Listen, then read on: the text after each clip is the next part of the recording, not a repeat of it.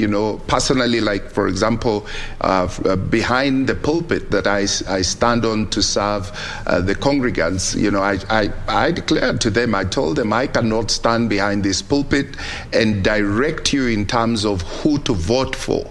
But if you want my personal opinion, come to my office. Let's talk about it privately.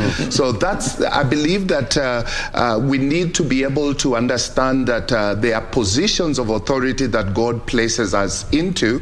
And from that space, we have to be very considerate and very wise and skillful in terms of how we shepherd our nation. And indeed, you know, we have to, we teach, we've been teaching over the last almost a year and a half or so, sharing within the evangelical churches and community in terms of the different qualities that would provide for a good leader. And so we teach on that so that those values that are ethical values and good morals and good leadership traits, they begin to paint a picture to the congregants in terms of who should actually become the next leader. But then in terms of pinpointing and endorsing and publicly from the pulpit being able to declare that this is the man before even he is elected, it positions, it sheds a bad light for those who do that. And again, you know, it's not like we only have one major denomination or Christian religious group. We have so many denominations, and therefore the different schools of thought and sources of learning have actually provided for the different ones to think based on various perspectives on these matters. But actually, I agree, we need to be very cautious, lest, in a sense, God confound us after election day. The man who you endorsed and anointed then does not win.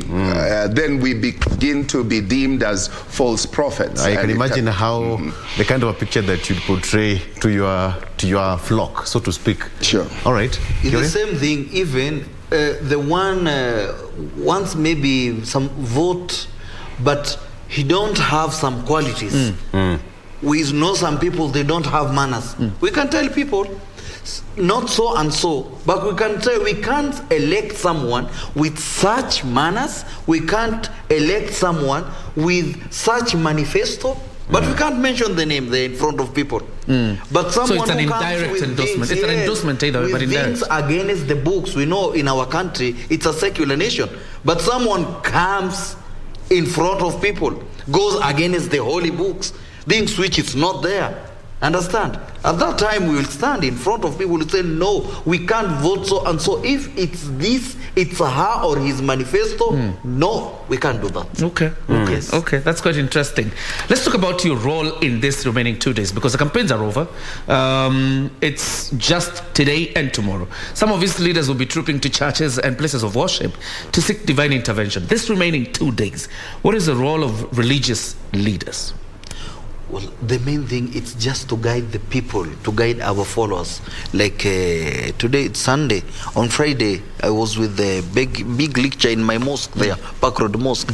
We talked about peace. First, it's the thing, because the one who brings the peace, it's Almighty. So we guide the people, because the politicians have finished their work. So it's for us, Kenyans. So we turn back. We ask for peace, because these people, you know, sometimes I wonder how many, we are almost 50 million plus people in this country, but we've been controlled by just less than 10,000. There's not more than 10,000 politicians in this country, but they control us. The peace we have in all this time, we live together, we are together. My neighbor is my neighbor. Why do we change during this time? Why can you burn for someone's house or someone's vehicle because of politics? So it's high time there. Our big role is still to guide them. We cry, we wake up at night, we ask Almighty God to protect us from any calamity, to maintain the peace that we have. And again, to tell our people, when you vote there, because we have problem, let me tell you, we tell our people, when you vote, just leave the place, go home, wait for the results. But these politicians, they tell them, don't leave the place, stay there, protect our votes. So you see, we have a lot of problem. Because imagine a place of 20,000 people, all of them, they are waiting, they are protecting the votes.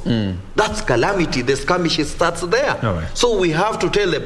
Another important thing, we should not stop our things, our daily routine because of politics. Just the politic day, we go there during voting day, we vote. After voting, we do everything we have to do. Go back to your work. Go back to your worship. You have your shamba, go and do something. But there are certain people, they're just waiting around the corner and spreading rumors. There is nothing happen. Kumewaka kuwaka. You don't have evidence. It's not sure. You're the one to share some messages to give tension to people. So we try to guide our people. Don't spread any messages. Don't put fear on others. There's nothing bad. But just fear. There are certain people live in Nairobi, going to upper country. And that's not good, because I like to ask our people, you live in Nairobi the whole year, all the things you work in school here, healthcare, it's here. Why do you vote in somewhere that you don't live? This mentality is strong with our people. We should guide them and tell them what they Sheikh, do. that's a The development is your place, and then you leave, you go somewhere else. That's quite a challenge. That's Victor. the point of discussion. Some will tell you, I'm going for my brother or my wife or my cousin or whatever, you know. Yeah. Point of discussion. But then, a very good point there from Sheikh. But Bishop, let me ask you, how has charged enhanced democracy in our country, or faith-based organization? Sheikh, you can also answer that when you get time. How has faith-based organization enhanced democracy? We have, you know, bishops like Bishop Okulu, Isaiah Muge, we have got Reverend Joya. They are on the front line, quite literally. What about today? Times change, and has the role of church changed? Not at all. Good. Times change, but the role still remains. But then when we come of age, our style and strategy of engagement cannot be just based on history. We have to grow up, we have to engage. And like I already mentioned earlier, within the church fraternity, and particularly we have the Evangelical Alliance of Kenya, the Council of Catholic Bishops, and then we have the Interfaith also. These are forums that have been on the forefront of engaging even in the democratic space, in terms of educating the leaders, the clergy, in terms of how do we participate, how do we engage without necessarily dishonoring leaders, because again, as much as we need to be proactive, but then the Bible teaches us about honoring leaders. I cannot go on the streets and start, accusing a president or someone because of some issues. But we have ways and structures and avenues of engagement. And thankfully, in terms of President Uhuru Kenyatta's term of office, he's been very open, and he's invited clergy to come in and talk to him and engage. And there's been discussions many times with senior clergy at different levels to consult and be able to talk about what are the issues. So yes, there was the historical times, but then as we advance forward, I believe that we come of age, and then God has provided opportunities and the space where we can actually communicate without necessarily going on the streets and trying to seem like we are the ones really facing the front lines of the battle. But it's very honorable to acknowledge the fact that there are senior leaders, without mentioning names, who have been engaged in addressing democratic issues. They've addressed issues of corruption. They've addressed issues of concern to the Kenyan population among the leadership. Absolutely. And that's why, like even I mentioned, within the Evangelical Alliance of Kenya, in the past we didn't have these commissions, but now we have the Leadership and Governance Commission. It addresses some of these things. We talk about these issues and then be able to engage with the leaders at their level. Yes. All right. Curia? Probably even before I pose my question to Bishop, it's important that Sheikh responds to the role of faith-based organizations in shaping democracy in Kenya. The question you had asked. We have done a lot, Muslims, non-Muslims, even Hindus, Christians. Personally, I was there. We met Wafula Chebukati. He was with us for 2 hours in Ufungamano there, under the leadership interfaith of Father Mutie. We met even CJ, Honorable Mother Kome. We were with her in Ufungamano over 2 hours. And all of them, they assured us, religious leaders, that everything in the country will be okay. Even election will be fair election. There will be no anything. We have met even Interior Ministry. So there is things behind the scene. You know, religious leaders, they are not like politicians. If something small, you have to call all the cameras. But there are certain things we do without even engaging cameras. But we have done top officials, even NCCK, we have met about this. So it's high time, because according to the research, most Kenyans, the most trustable things in Kenya, first it's media. You have big role to play. Media first, and then second it's religious leaders. So we are the one to spread everything we are doing. So they have accepted, they came, and all of them, they are humble. They talk well with the religious people. They don't choose a Christian or a Muslim, no. All of us, very humble of them, they assured us everything in the country will be okay. That's why you'll find a lot, even this handshake. Behind handshake, there is the religious leaders behind it. Everywhere there is peace, there is religious leaders who are there. So we have played our role. Okay. Yes. Bishop, let me pose this to you, because you're the one who makes this point about avenues that exist when it comes to engaging government, particularly on issues of governance. Isn't there a risk that was seen by the people who came before you, the likes of Reverend Joel, of if there are avenues of engaging government and you don't come out publicly to criticize government, then the demarcation that is there between state and religion, the boundary gets erased if those avenues exist? Yeah, the avenues exist, because I can rightly say in the past, as clergy, we were seen as leaders who are invited for a special government function just to pray and go away.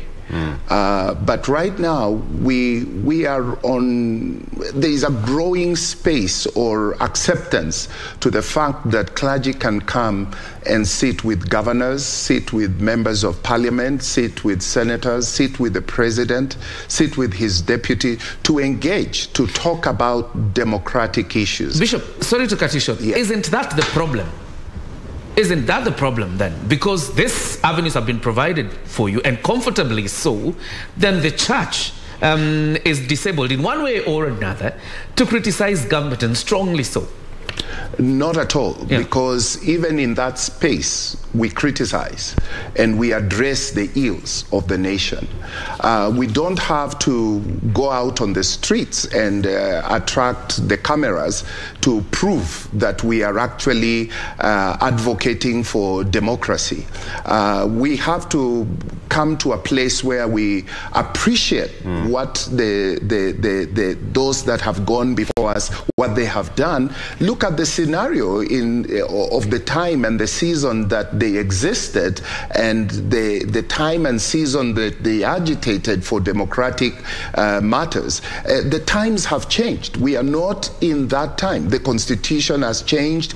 You look at, there is more accommodation of issues and being able to critique in an honorable manner, because actually honor is part of godliness, and it's part of what the holy books speak to us. And so by utilizing those avenues, it does not necessarily mean that we fail to criticize. We talk hard issues. I remember I was part of an interreligious or an interfaith gathering that went and had discussion with the president not too long ago. But there were hard issues. He talked hard, we talked hard, and there was peace among us. We talk as leaders. So again, it's not to say that leaders, clergy are compromised at any given time. If they are, then it's their own personal time. But in terms of our networks and the available structures of engagement, I can commend and appreciate the fact that we had a lot of positive engagement has already occurred. Thank you. And if you want to face someone, if you want to engage someone, you should be with him. We can't run from them. The government, it's ours. We pay our followers. So we can't say because government does this and this, we will not talk about anything. We will not face government. That's what we'll find even the religious persons. They have got some big positions in the government. Like you see, Wafula Chebukati, the anti-corruption. He's not Wafula Chebukati, Wabukala. Bishop Wabukala. Bishop Wabukala. Yes. You see the other one, it's, I don't know, it's CCK, Uyano. There is even further there. Understand? At least when we engage government, we tell them the truth. And this is the only thing that can help Kenyans. When you go, there is certain issues, you know, you'll find a lot of politicians now. If you want to engage them, you want to talk with them, they counterattack you. You go there, you find some heavy breakfast, things like that, some heavy badge. Even your plan, what you're supposed to talk, yes, sir, yes. But the right people, when they go, even what you get there, you should tell them the truth. Sir, we came because of this. Sheikh, at that particular point, that brings me to what Kiori asked. Then the church and all the interfaith organizations, you already have a platform to express yourself because politicians also have a platform to express themselves. Why don't you explore that platform that you have? You go there, have heavy breakfast, and then all of a sudden you go mute. What happens? It's a good question. It's a good. You know, when you don't have intention for what you are doing for Almighty. You know, in this work, the religious person, you are pastor, you are imam, you are sheikh, you are father, you are priest. This is not just normal job. This one you have to sacrifice. You know, everything that I'm doing, this is responsible that I will be asked by Almighty. So anything you are doing, because you represent a lot of people. So you go there, you change because of the big bahasha you see it there, or the heavy breakfast, you'll be asked about that. So if we know the responsible, it's good you keep off. I can't talk the truth. Keep off from that caravan. But accordingly, the teachings, if you know you represent the people, you should stand with them. And the best among the best is the one talks the truth, especially to a rude and arrogant leader. You tell him the truth in front of him. But if you go, you start to change, maybe you can quit that thing because you can't handle that. You see about prophets, how they look at Moses with Pharaoh. Yeah. He didn't fear Pharaoh was everything, but he told the truth to him. That is a very important point, and I think that's why, Victor, I want you to pick it up with Bishop. Yeah. Of speaking truth to power. And the examples that, you know, the Sheikh quotes, particularly in the Bible, are of prophets who would actually call out a leader, and publicly so. My only question is, on issues of governance in Kenya, we have not heard really the church, you know, standing to call out those in positions of influence or standing up to power. If they engage these people, and I believe Bishop, as he says, that they engage the people in governance, they do it privately. We never get to hear these things.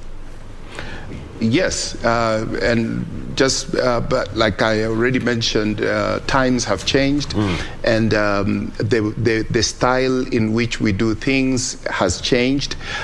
We have to be very wise because, again, when you talk about leadership and like, for example, let me use the example of the presidency.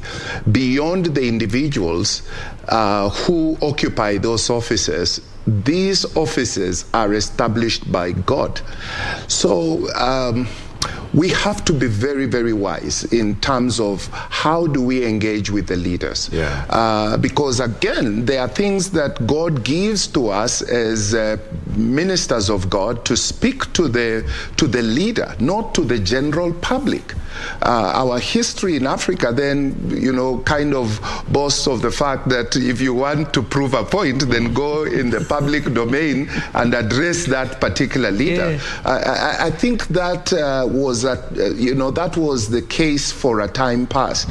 But in our modern day, if there are avenues of engagement, we have to actually utilize those avenues. And like Sheikh says, there are credible leaders who are leading and serving, and they do not go in there to be compromised. And we really appreciate. I wouldn't go into naming names, but there is a commendable work that is being done across the religious divide, which is highly commendable. Yeah. And so we need to appreciate that fact. It's just in the same context. Even if let me use a very practical example that in my devotion, the Spirit of God spoke to my heart. He said, my son, if you have a neighbor who comes and sees some mistakes in your home, in your boma, and he stands on the fence and starts shouting and yelling at you that, hey, this you're not doing right, you've not taken care of your wife, you're not taking care of your children, how would you respond? Yeah. I said, I would not listen to him. And he said,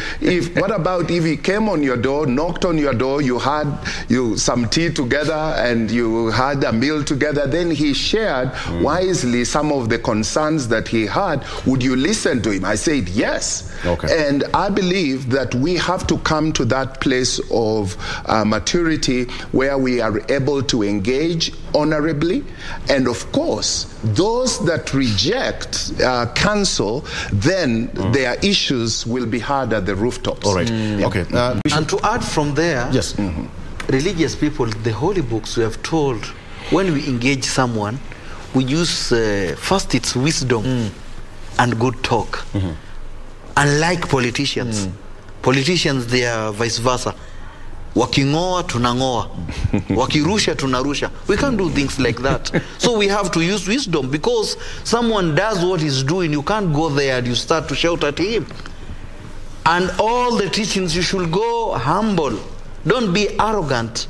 Step by step. That's why you don't see cameras. We don't shout. Sometimes there is nothing like that. But there are certain things that goes on. Someone does bad, there is certain religious people selected to talk and engage them. We use just wisdom, no shouting, no things, because a politician, one word, can do it like that. So we see it's something big. But for us, it's just to reach the word with wisdom and good talk. And then the rest we leave it. He continue. That's up to him. Okay, persuasion is what Sheikh Ramadan Mwangi talks about, and using language of correction and not condemnation. Right about now, we want to go to Kirinyaga. It's a chilly morning, I am sure, in Kirinyaga County. Gladys Mungai is on standby to tell us what is happening in the county of Kirinyaga. It is the home of Azimio la Umoja Deputy Presidential Candidate Martha Karua. Gladys, good morning.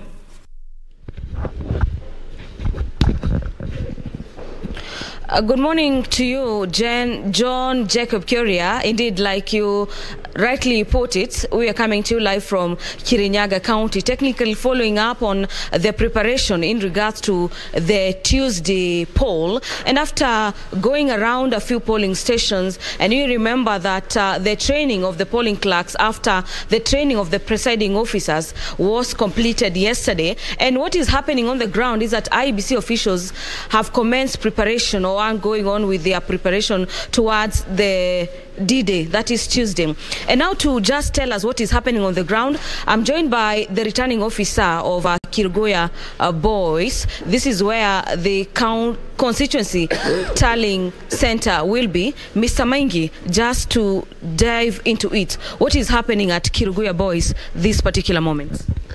Currently, we have just received our last bunch of ballot papers. That is the presidential. We have just offloaded them. Then we are in our last trench on packaging the materials.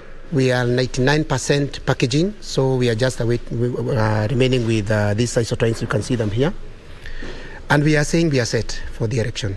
Kirinyaga Central constituency is set, ready, and ready to go to deliver credible elections.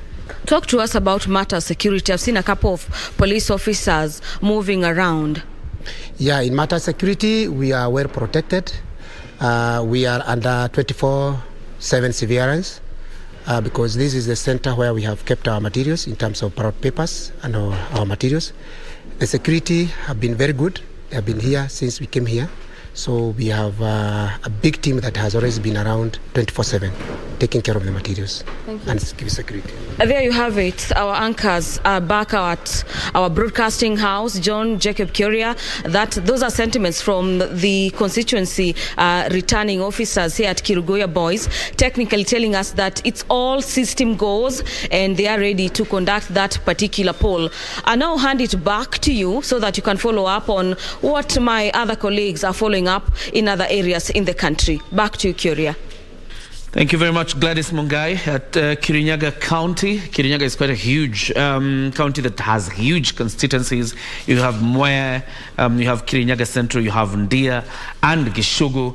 Those are the constituencies that form Kirinyaga County, and they're quite huge. Mwea is the biggest of them all, and Gladys Mungai will be traversing throughout the county this entire week as she brings us up to speed with what is happening there. Victor, in the meantime, you can continue engaging Bishop Murunga. Absolutely. So, Bishop, let me just ask, how has the church or interfaith organizations ready for the transparency of this election? In terms of engagement, we, like for example, within the Evangelical Alliance of Kenya, where we have accredited observers who are going to be spread across the country. A number of the membership of EAK among the clergy and even the top leadership of EAK will be participating as observers to monitor and look at what is going on at the polling stations, at the returning, at the tallying centers at the county level and even nationally. And so I believe that that will give us opportunity to really have first-hand observation in terms of really what's going on and if the process will be free, fair, and credible. So I do believe that we'll be able to get feedback from the leaders spread across the country and to communicate in terms of the level of the integrity of the process. Where are we as a nation in terms of preparedness, and because we only have 48 hours to go? I do believe that we are well prepared. I've participated here and there in terms of the IEBC meetings and hearing what they are sharing and communicating to the nation. I do believe that generally speaking, we are prepared. We are prepared, and what remains is just basically the Kenyans to go out in large numbers and cast their vote. And maintain peace and order. We're listening to the government, the CS Interior, and the security agencies. They have deployed their officers countrywide, which is commendable, so that we ensure that there is peace. But let us prove the critics and the prophets of doom in Kenya. Let's prove them wrong by us as Kenyans taking lead to provide peace for our neighbors, for ourselves, and for the community at large, and maintaining law and order. And like we started off, listening to our candidates, our top contenders, it's commendable, the spirit in which they are talking about. I listened to Mama Ida Odinga the other day, and she said, if through our campaign season we have wronged anyone, please forgive us.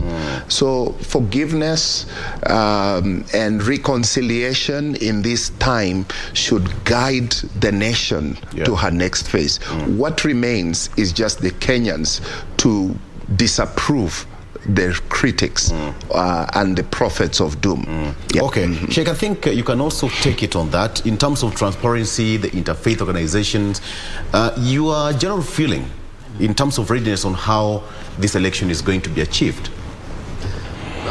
We have played our role till where we are.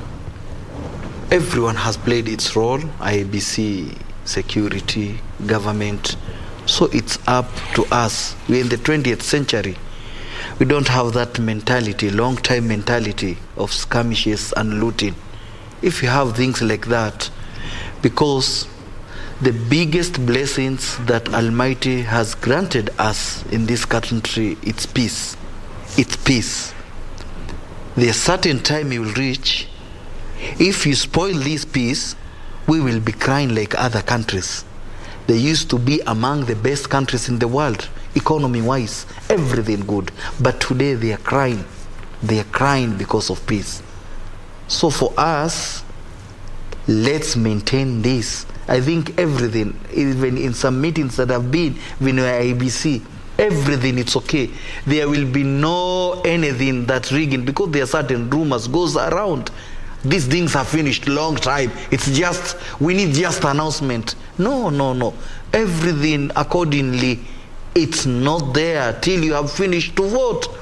And every vote will be accountable for. So let's stop these rumors. Let's try our best. And this one, we don't take blames to everyone. You know. Everyone, you should take your responsible. Me, myself, you yourself, take your responsible. Just vote wisely and continue your work. And let's increase praying for this lovely country. All right. All right. Victor? Okay, so let's cross over to Timothy Kipnusu, all the way from the home of champions, that is in Uasin Gishu. Kipnusu, good morning. I know it's all systems go behind you. Yes, there you have it. Good morning.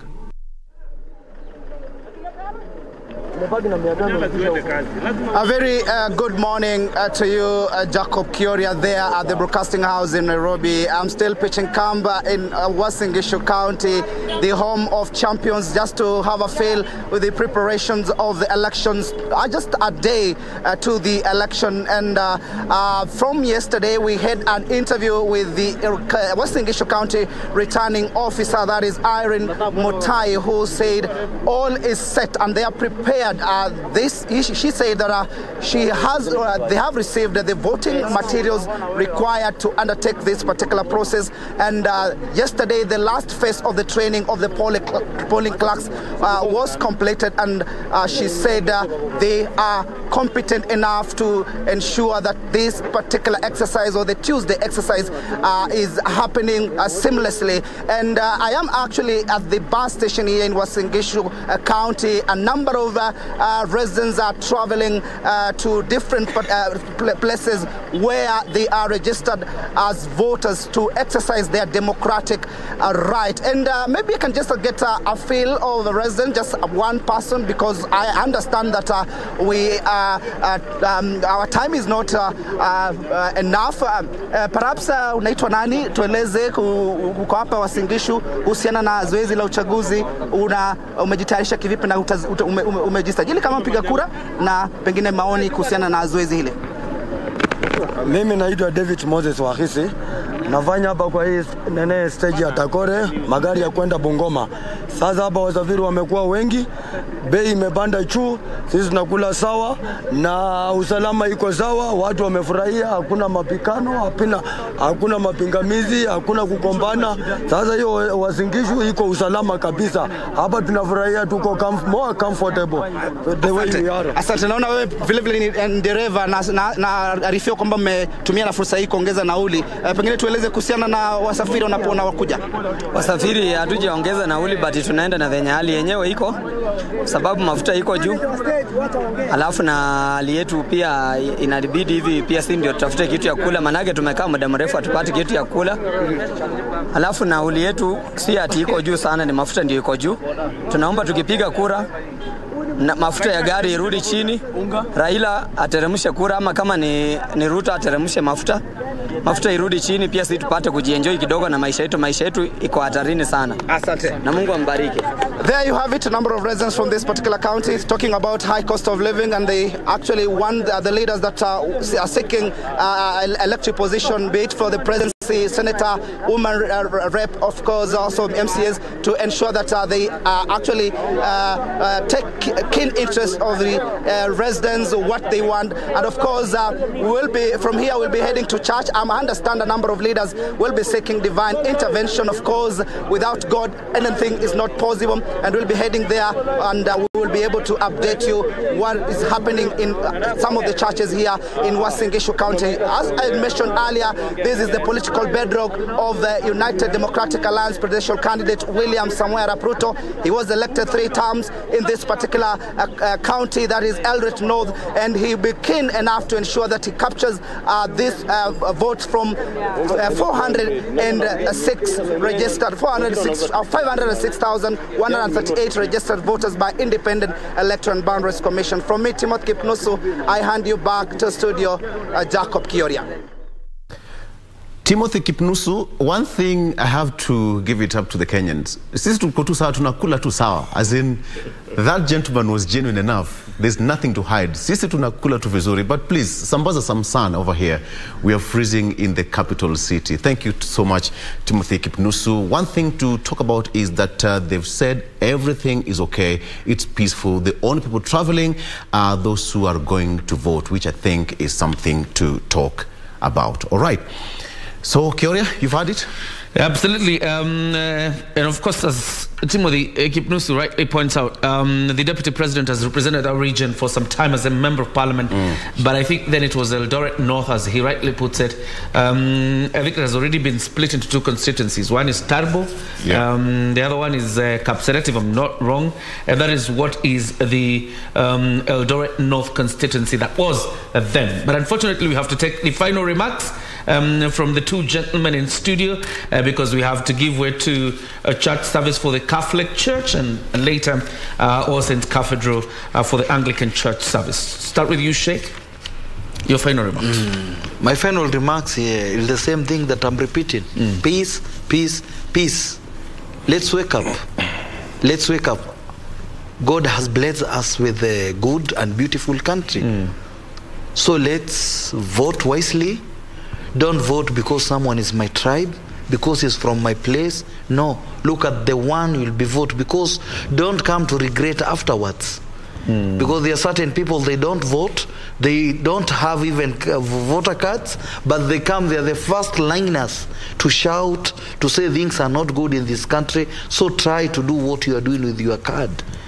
And the rest, we leave it for Almighty, because we've tried our best. IEBC have tried their best, government, everyone. So it's me and you.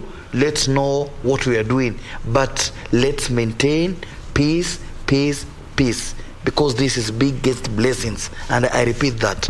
Inshallah. We don't want to regret afterwards. Inshallah. Hi, Bishop. Reality has it that beyond Tuesday, the 9th of August, 2022, there will be those that will have won the elections and many who will have failed to clinch the positions that they desired. That usually becomes the bone of contention and something that causes tension and conflict among people groups and supporters.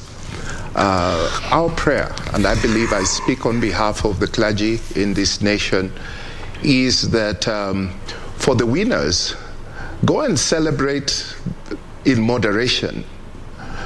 For the losers, it's not that you are a failure, but it is just an opportunity to give you a future space to be able to run and to lead. And not only for the future, but most of the candidates you have been serving, they have been serving in different capacities. Go on and continue serving in the capacities within the communities at the local level, regional and nationally.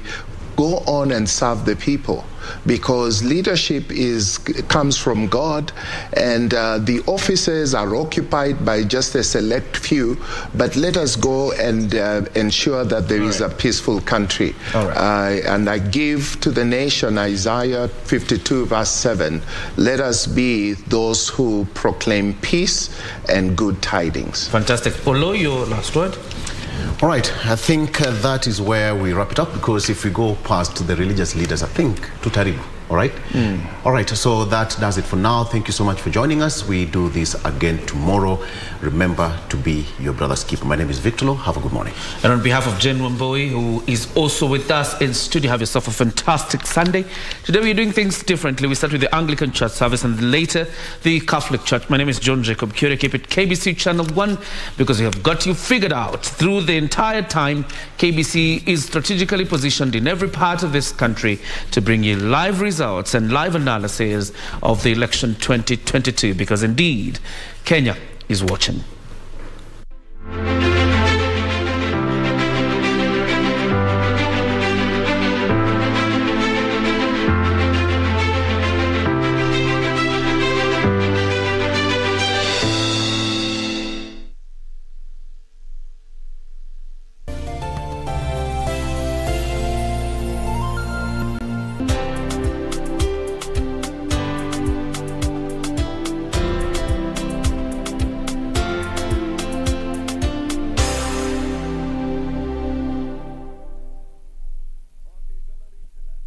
Kupata mithali 6:20 kama sikiza tune kwenye simu yako, bonyeza *811 *817#. Methali 6:20.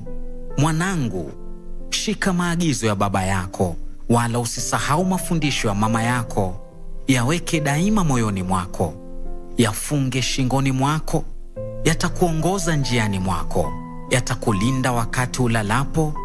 Kupata mithali 6:20, bonyeza *811 *817#. *811 *817#. After intensive campaigns, manifesto unveiling, and insightful debates, the home stretch is finally here. KBC has deployed its crew of professional and experienced journalists to every corner of the country, ready to bring you every angle of the 2022 general election, both for TV and radio broadcasts, as well as its digital platforms. We guarantee you a seamless 24-hour credible and detailed up-to-date news from all the 290 constituencies across the 47 counties as Kenya decides.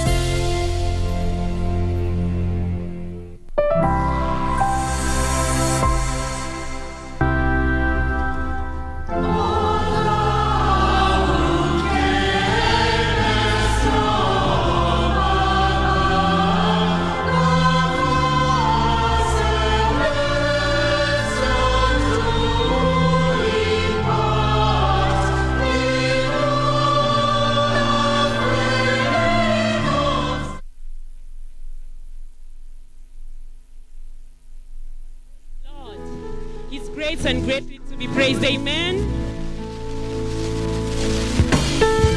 Makofi kwa Yesu, kwani anastahili sifa.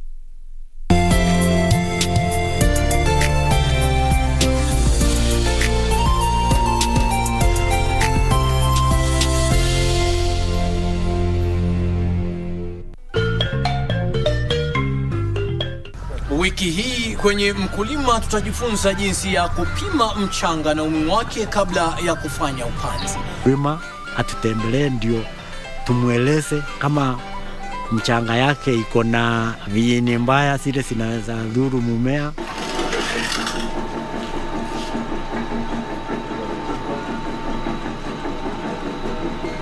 Ungana nasi Jumapili saa 9:30 hapa KBC Channel 1 kwa uondo kamili.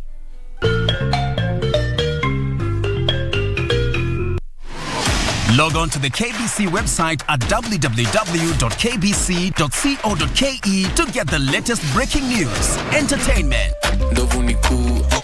sports, politics, lifestyle or business trends from Kenya and around the world. Never miss new episodes from your favorite TV shows, reruns and movies. Just stream online or watch live on your YouTube channel at KBC Channel 1 TV shows. For the day's biggest stories, trustworthy news and family entertainment, log on to KBC Channel 1. Watch what you want anytime, anywhere.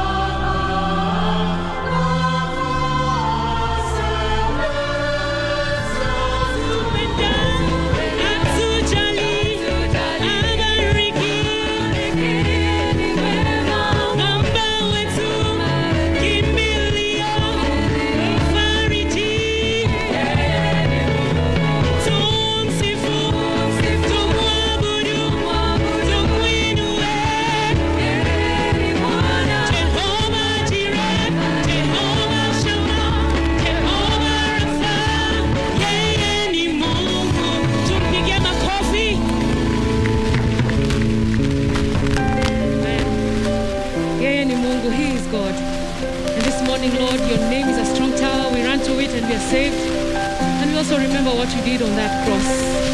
We stand here because of what you did, Lord. We bless your name.